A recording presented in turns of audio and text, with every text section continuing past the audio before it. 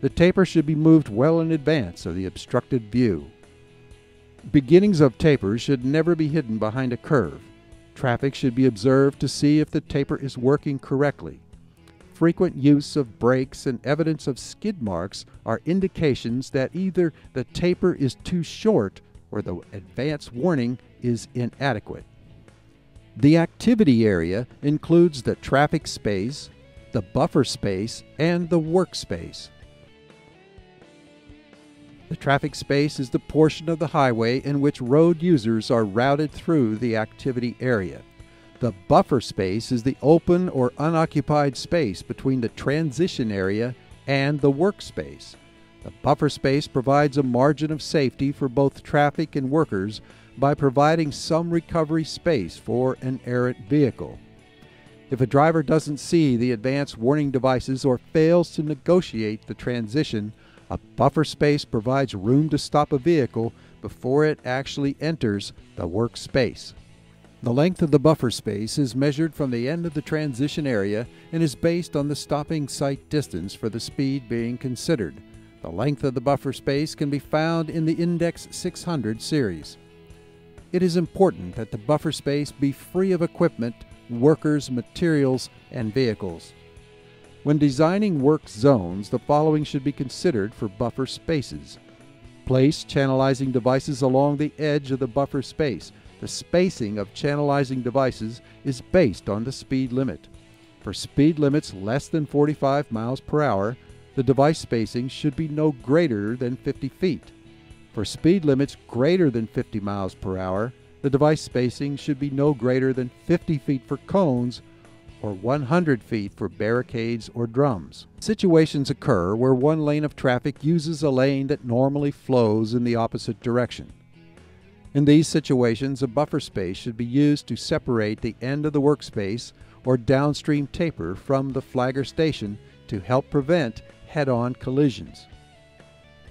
The workspace is that portion of the roadway which contains the work activity.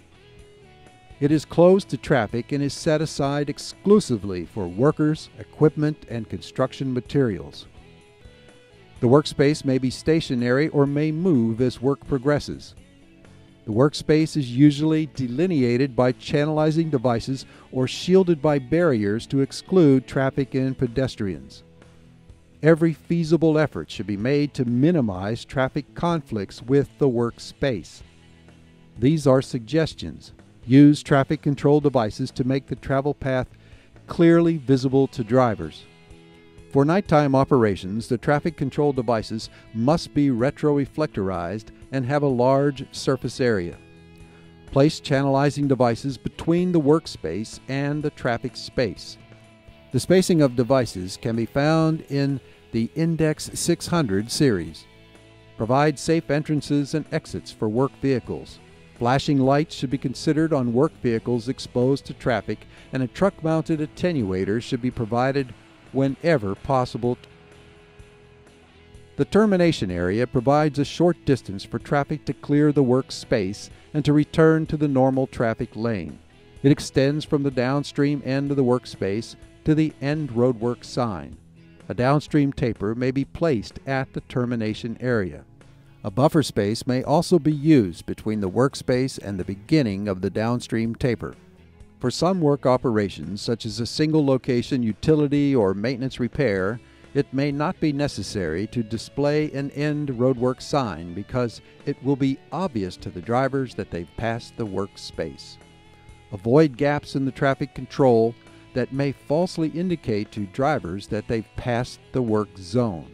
For example, if the work includes intermittent activity through a 1-mile section, drivers should be reminded periodically that they are still in the work zone.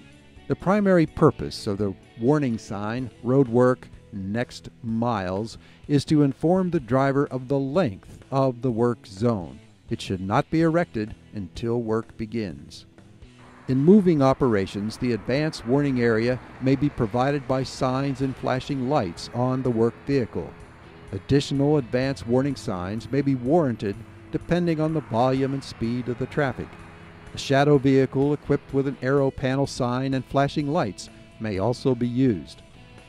With moving operations, the transition area actually moves with the workspace, and the buffer space is the area between the shadow vehicle, if one is used, and the work vehicle. The use of a truck-mounted attenuator is required for moving operations.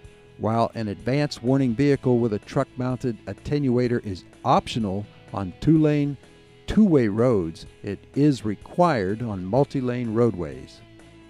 As a review, these are the 4 parts of a temporary traffic control zone. The advance warning area is the section of highway where road users are informed about the upcoming work zone. The transition area is that section of the highway where road users are redirected out of their normal path by a taper or lane shift to eliminate interference with work activities. The length of the taper or lane shift can be found in the Index 600 series. The activity area is the section of the highway where the work activity takes place. It is comprised of the workspace, which is for workers, equipment, and their vehicles, and the traffic space, which is the portion of the highway in which road users are routed through the activity area, and the buffer space, which provides the margin of safety for both traffic and workers by providing some recovery space for an errant vehicle. The termination area tells the motorists they're out of the temporary traffic control zone and they may resume normal driving. This concludes the review of the 4 basic parts of a temporary traffic control zone and their functions. In the next session of the series, we'll review some typical applications that you'll be using in your work.